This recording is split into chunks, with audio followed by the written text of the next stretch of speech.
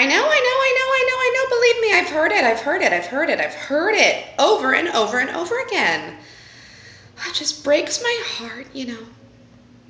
I mean, Sherri, what she doesn't understand is that what what do they say, right? It's like pulling at the horse. You pull the horse to the little body of water, right? You pull it, you do all this work, and then they get there and maybe they're not thirsty. And if they're not thirsty, they're not going to drink. Right? What is that saying? You can lead a horse to water, but that's it. You can lead a horse to water, but you can't make him drink. Poor Sherri. When is she going to learn? When is she going to learn? She's wasting so much energy. Just breaks my heart.